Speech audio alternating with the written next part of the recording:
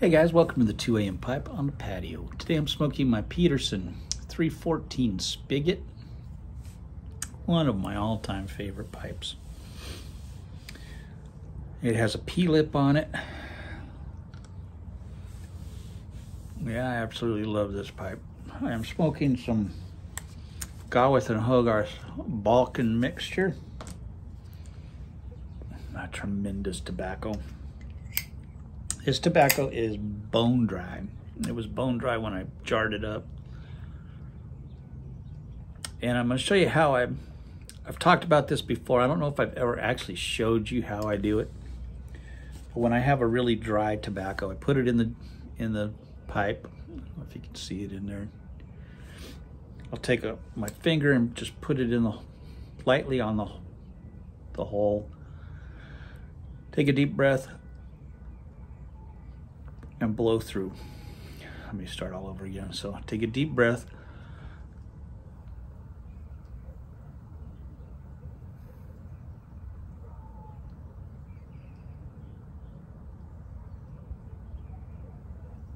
And you just blow into your pipe. And the natural moisture from your breath will nicely rehydrate this tobacco. I find that just one good breath will rehydrate it nicely. Any more than that, sometimes it'll get too wet.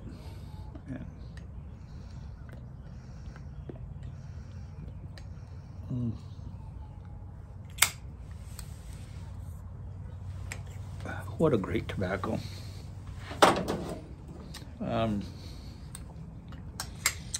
This tobacco is Virginia and Latakia, some Orientals. There is a very teeny tiny itsy bitsy little bit of Latakia Lakeland in it if you look for it. I don't even notice it. I can kind of get it on the retrohale. Other than that, I really don't notice it.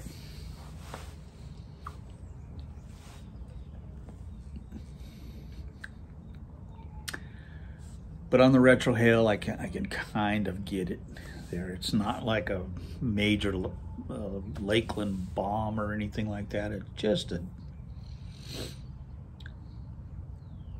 if you're thinking about maybe trying a Lakeland, this may be a good place to start because it's just barely there.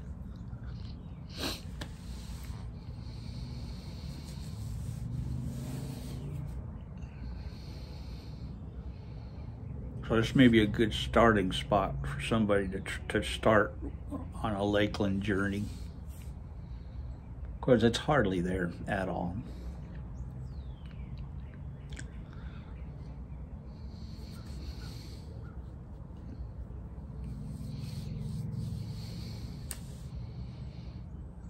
So this morning I got up.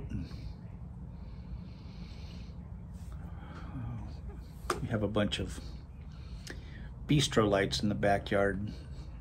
As you guys have seen some of those in my videos, string lights in the backyard. Those are sturdy, they're up there, the winds don't bother those, but I had some strung up on the house itself. Those got blown down we had the 55-mile-an-hour wind gusts here last week. And it blew half of those down off the the house. So this morning I had to get up and redo all of those lights and put them up much better.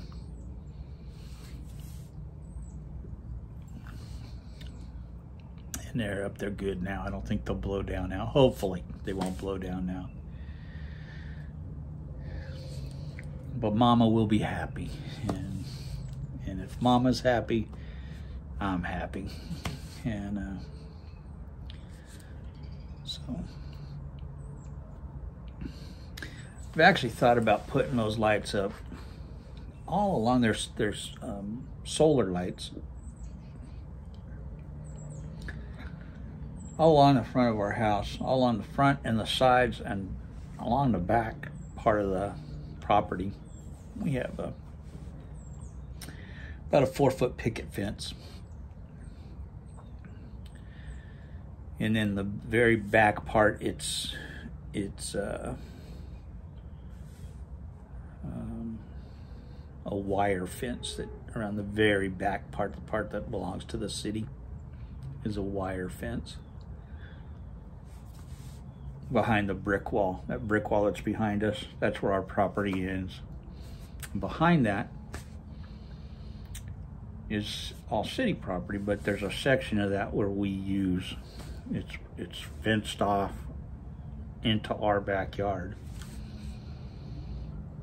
So it's actually, you know, I take care of it, I mow it, you know, and then beyond that wire fence is all city stuff.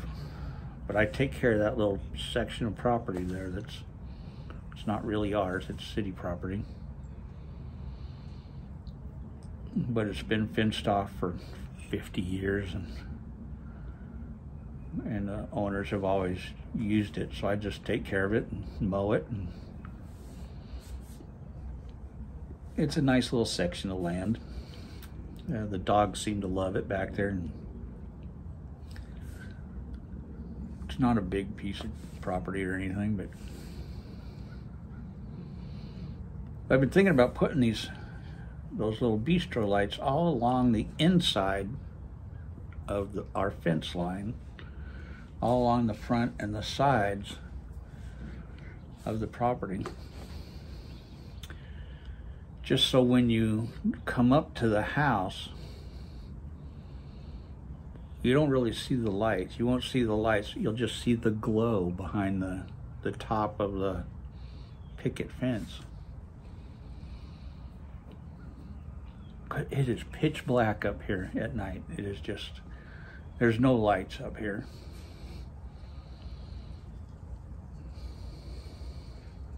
And I think it would look really neat. You know, if you set the bulbs right behind the pickets on the fence, every 4th or 5th picket, it would look really neat. And just give a glow behind the fence. You wouldn't see the bulbs, they'd be right behind the fence. You could screw them right into the fence. I think that would look awesome. It'd be a pretty penny probably to do the whole thing, but you know, I think it's a 25-foot, 20 or 25-foot length of lights. So it would run quite a bit, but I think it would look awesome. And we got no lights up here at all. We got 2 floodlights on the front of the house that just shine down, and that's it. That's the only lights we have.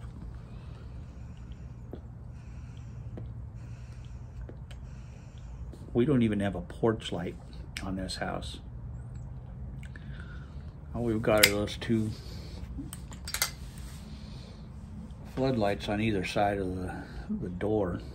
They're about 10 feet on each side of the front door. So I have a couple of little solar lights that shine onto the front door of the house. And then 2 more that shine onto the renter's door, so that there's some light there when you're trying to get in the doors. But they don't really give a lot of light from, when people are coming up, they don't see, it doesn't light up the doorway.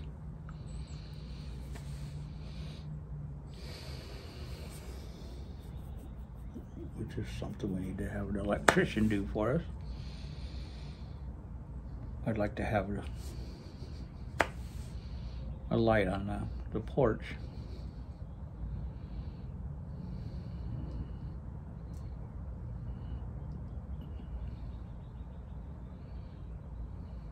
Because it is just pitch black at night out here. I like to put a little motion sensor on the outside of the barn here that shines out towards the driveway. So when cars come up, it lights up the driveway and people are getting in and out of their cars.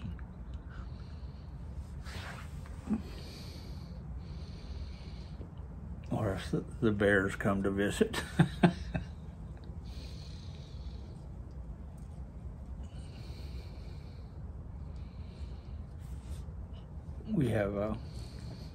We have cameras out here in the front. One out here that shines on the driveway area, and then one that shines out on the front door area, out onto the front lawn, and we get to see all the animals that come around. That's basically why we got it.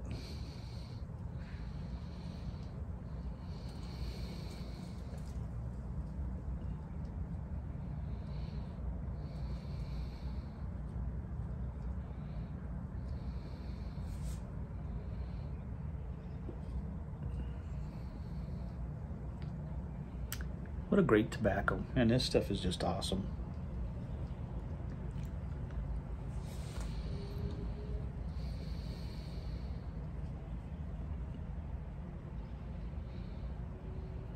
Just had a hawk fly by. We got a lot of hawks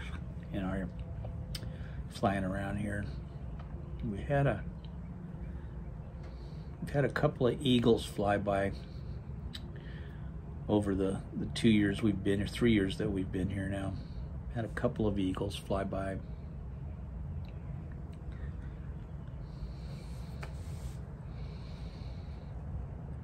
We get the turkey buzzards.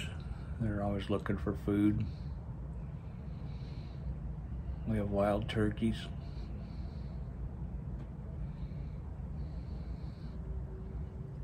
I just absolutely love where we live. I love all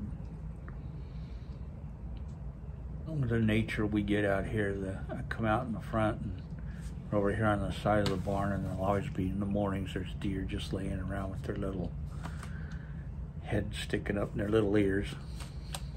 Today I got a picture. I sent it to Piper Dave this morning. Put it in right here.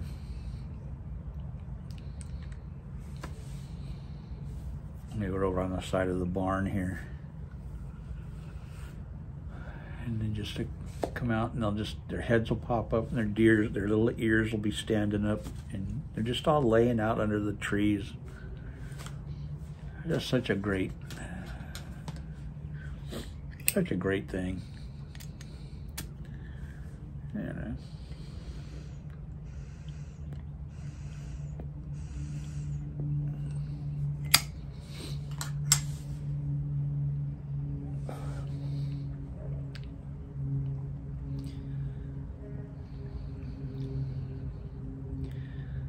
we get the bucks coming up here all the time.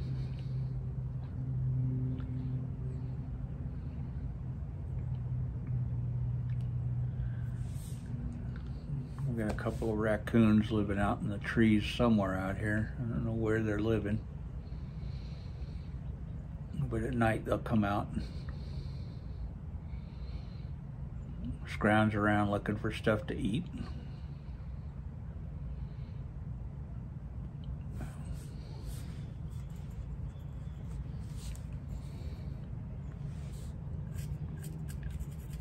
And the foxes, we got the 2 foxes living out here right now. And I just love all the wildlife we have in our yard. And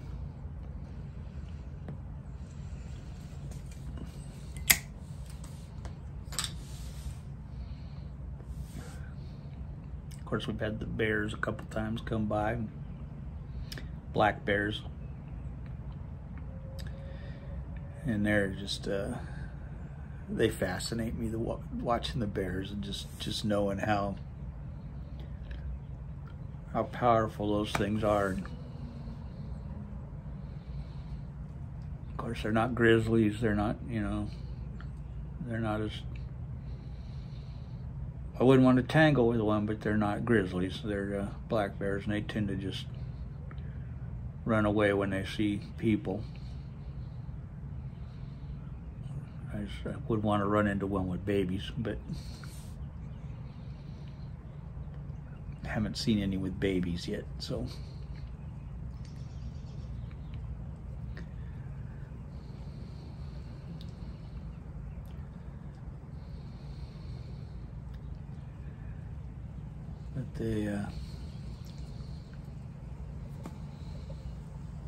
But they come and they eat before they go into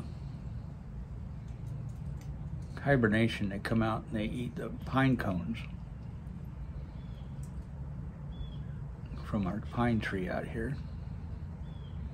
And they'll stand up and they'll reach out there and they'll start pulling down pine cones out of the pine tree.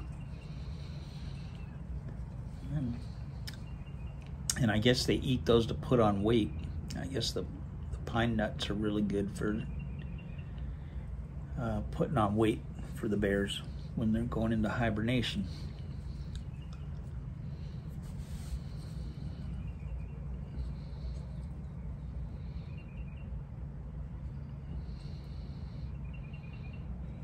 But we had Sadie got some good video of one standing up out in front at the tree, just reaching up, pulling down pine cones and eating them.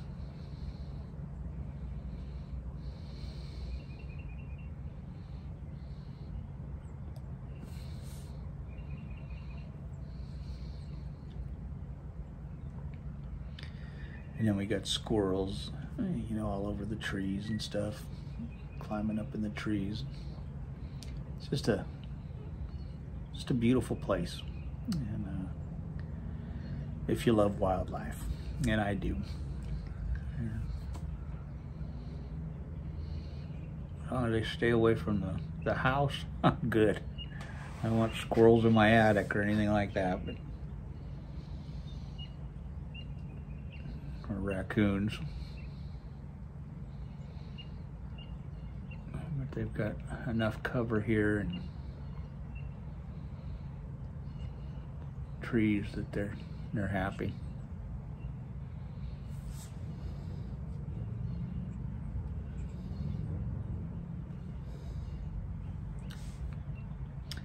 This is a wonderful tobacco. Man, I just cannot get over how good this tobacco is.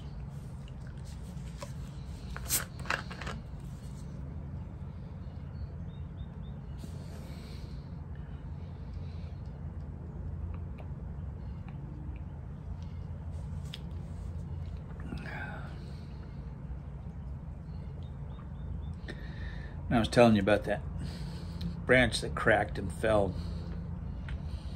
yesterday. And I went down there and was trying to pull it out of it's stuck in the tree. It's a big old branch.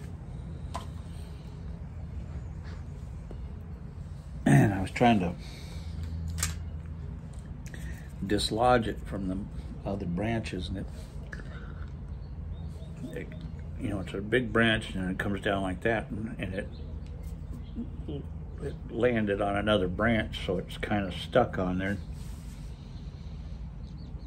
And I couldn't get it off. I couldn't loosen it up. So it's just hanging there.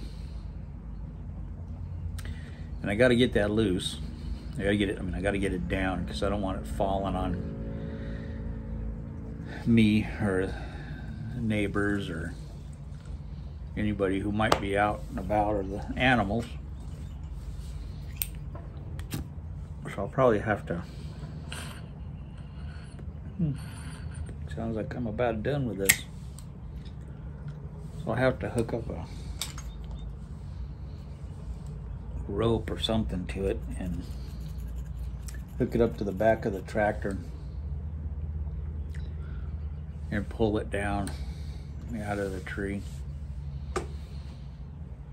And when I do, I'll make sure and record it, because I'm sure that hilarity will ensue.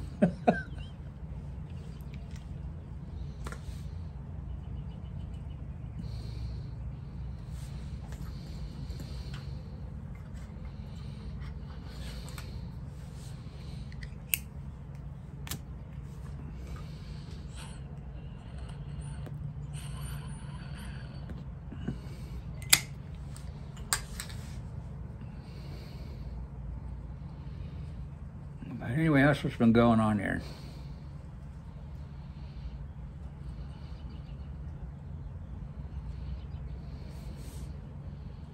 But it's up, that branch is up too high for me to really get a good grip on, to give it a good jerk. So I'm gonna have to throw a rope on it or a chain or something and just jerk it and probably break it to get it to come off of there. And so I'll make sure I'm far enough away that it doesn't land on me.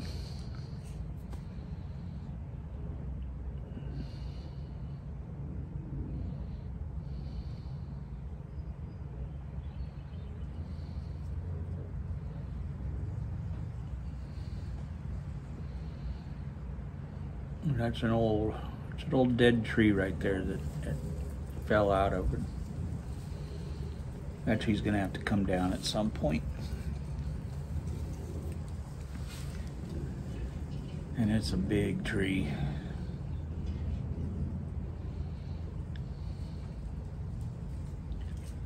So I'm gonna have to get somebody out here to do that.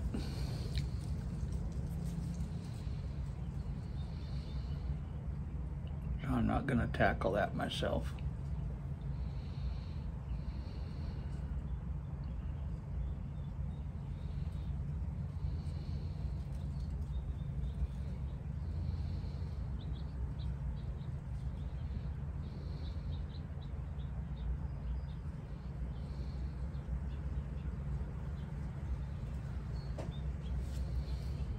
And when it comes down, we'll plant new ones. We'll put new ones out there. Small ones, and 25 years from now there'll be new trees out there to take their place.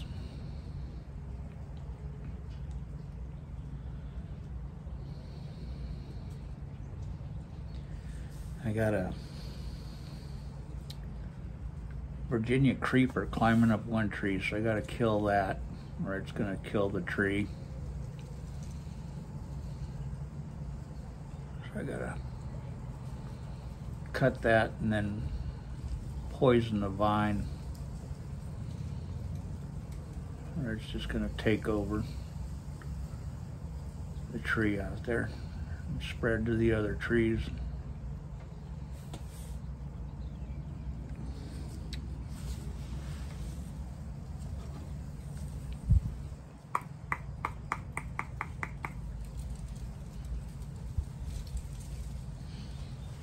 And that pipe is done. So, well, those Virginia creepers,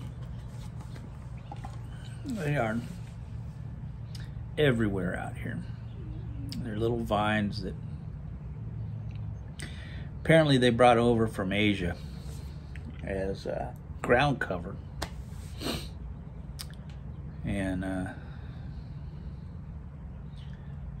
I think they have them in, I know they have them in North Carolina too. And they just took over. They just, I know I was driving along freeway in North Carolina the first time I went to North Carolina. kudzu. I think they're called kudzu is what they're called.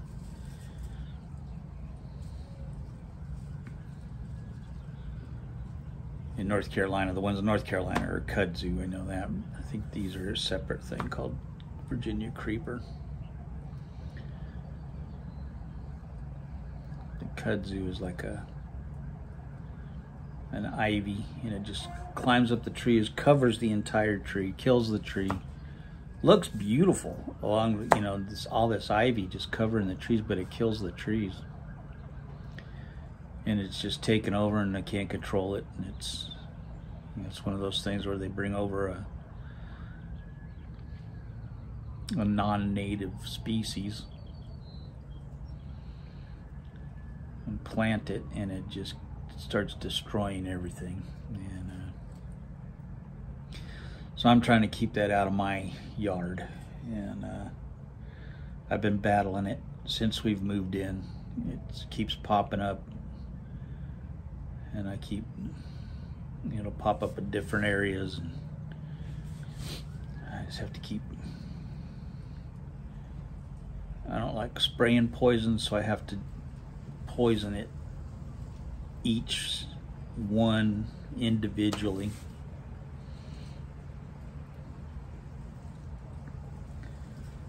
To kill it. And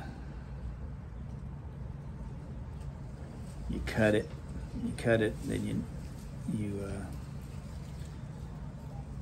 have these little bottles, and you fill the bottles with poison, and you put the bottle on the vine, and it sucks the poison down into the vine and kills it. And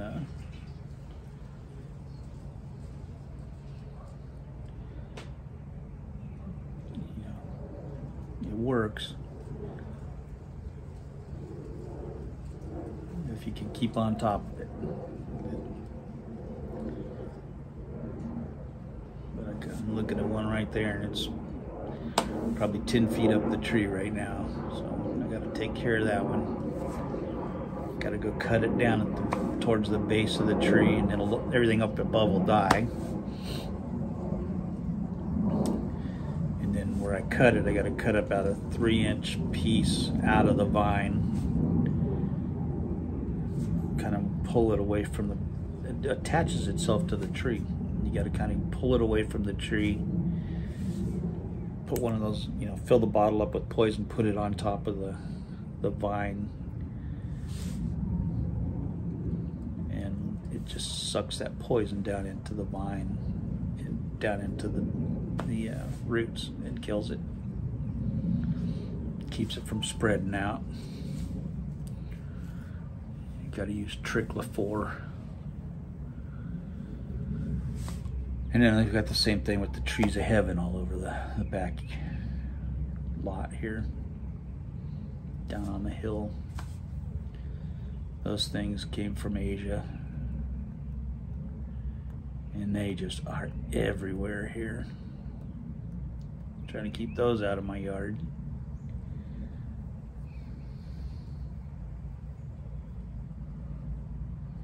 So they'll just take over.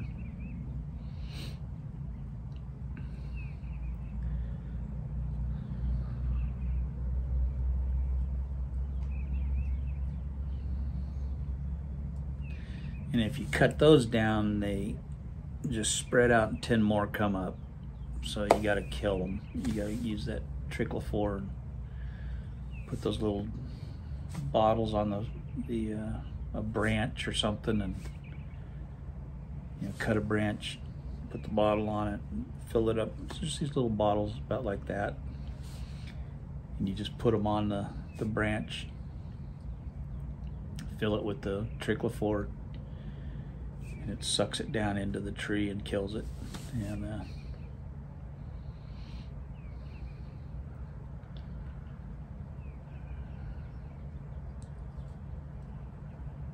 put several of them on each tree.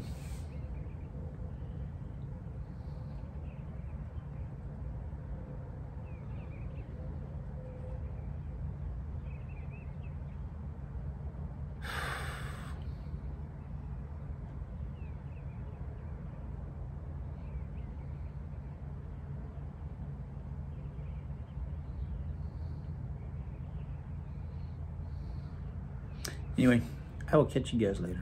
Have a good one. God bless.